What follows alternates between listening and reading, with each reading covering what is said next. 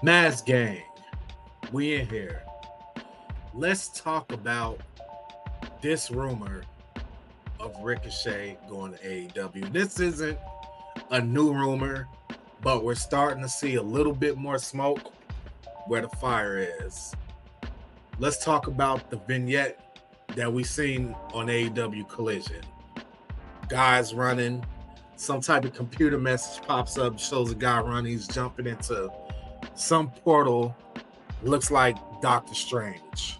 Um, and then you see flashing lights. You see some guy who's wearing something similar to things that I've seen Ricochet wear before. Very exciting stuff. The vignette, just my personal opinion, the vignette wasn't that great. Wasn't that great? And no. Before you guys even go there, no, I'm not hating on AEW. No, I'm not. I'm just saying the vignette, for one, was confusing. I'm going to tell you why it's confusing. Specifically, if the vignette is actually for Ricochet, I'm going to tell you why it's confusing. I kind of don't understand the use of what looks like some type of stock image video, a random guy running down a tunnel and jumping through a portal and then it flashing to a whole nother guy. I understand if they want to keep it secretive, don't want to give away who it is, but if that's Ricochet and they did that, they should have thought of a little bit something else to do. Maybe even cut that part out altogether. But yeah, I wasn't a big fan of the vignette. I thought the vignette was stupid. If it was for Ricochet, we're off to a bad start. Let's get that turned around. Ricochet, AEW, like I said, is not a brand new rumor. This rumor has been out since people found out that his contract was about to expire.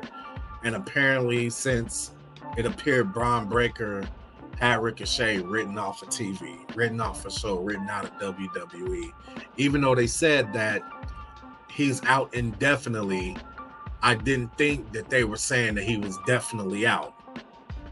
But maybe that's the case, and maybe he is AEW bound. Maybe he is about to be all elite. Like I said, this rumor's been around a minute.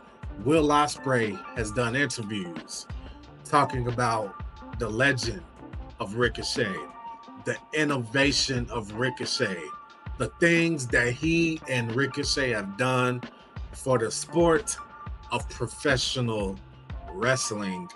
And they were telegraphing it. It was one-sided at first. Yeah, AEW want Ricochet.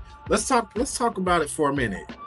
AEW and Ricochet fit like a perfect glove on a hand. He's a high flyer. He's a spot guy in a company full of spot guys. And not only is he a spot guy in a company full of spot guys, he is one of the innovators of being a spot guy. So let's not even sweep that under a rug. Ricochet very well is the perfect person for AEW. Now, I have my reservations. What is Ricochet going to do once he's in AEW?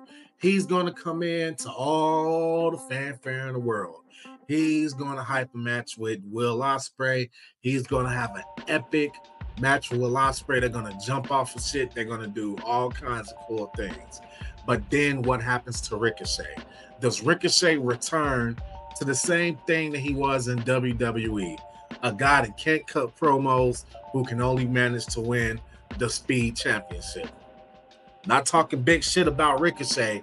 I'm just saying that's been my interpretation of Ricochet for years. Ricochet, $1 million moves, 10-cent mouthpiece. That's what always held Ricochet back to me. Ricochet has a look. Ricochet is amazing in the ring. I'll never forget when Ricochet ran, did a frontwards flip out of the ring and landed on his feet just to be in the face of the maligned Velveteen Dream. I'll never forget him doing that. That's the type of shit Ricochet brings to the table.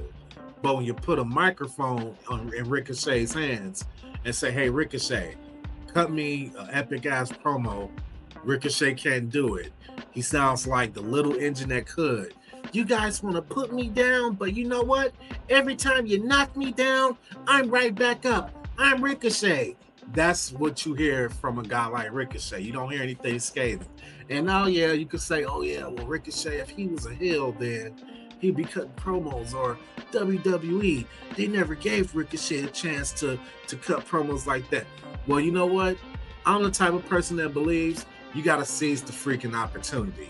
Ricochet had been there for years. He had hella good matches. The guy just didn't seize the opportunity. He just didn't seize it, man. And I'm telling you right now, unless you're a special attraction wrestler, like Brock Lesnar or like somebody like that, or like a character like, you know, the guys from the Y6 or like something like that, you not having a mouthpiece is going to be death in a wrestling ring. In AEW, you can get away with it for a second, but eventually it all comes back to how talented you are with that microphone in your hand. That's what I truly believe. Now, Ricochet had a lot to say during NXT Heatwave. He gave props to the show. He was talking about how great Io Sky was, and he was saying that Sol Ruka and Kehlani Jordan reminded him of he and Will Ospreay. I don't necessarily know what he's referring to by saying that. Now, don't get me wrong. Sol Ruka and Kehlani Jordan, they had a hell of a good match.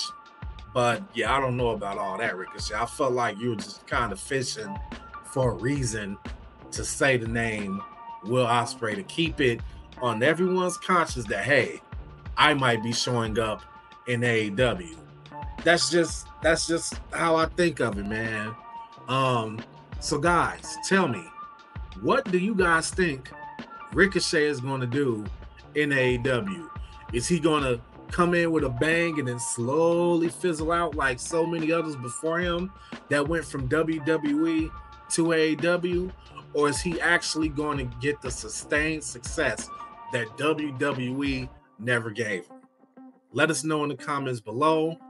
Like, subscribe, hit that bell, turn on notifications, and we'll catch you next time. This is Crimson Mask Pro Wrestling. I'm MFGDs, and we'll see you out of here.